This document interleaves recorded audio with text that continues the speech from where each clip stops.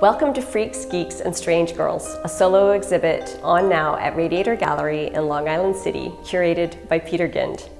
The work consists of sculptural dioramas and works on papers based on characters you might find in a traditional circus sideshow. I'd like to share some of the stories behind the details in certain pieces with you in a little micro-series that I'd like to call On the Inside.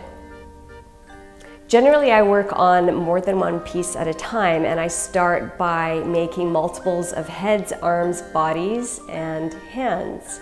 Then I mix and match these elements and put them together into generic figures that one by one start to develop characters. And as these characters develop, I will have to rip apart the seams and sometimes add an infrastructure made out of wire, an armature that can help the piece hold a certain pose or be able to be moved in a certain way. And when I sew it back up, I always use red thread. So when you're looking at the works and you come across seams in unusual places that are sewn with red, you'll know that I've worked on that piece multiple times, and those are the scars of the process of that piece coming into being.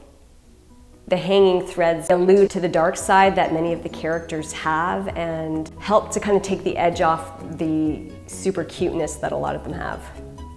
There's only one piece in the show that doesn't follow the protocol of being restitched with red thread. To find out which one it is, you'll have to come to the Artist Talk on Friday, December 6th at 7 p.m.